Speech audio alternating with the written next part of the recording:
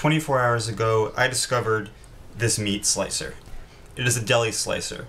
I've spent the last day preparing and cleaning it for use in this kitchen.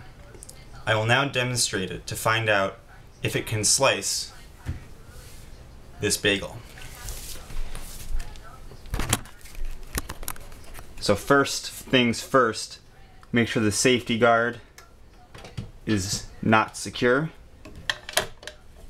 Place this item to be sliced into the slicing tray, and then we're going to have to switch it to on. As you can see, the blade is now rotating, and it is very dangerous.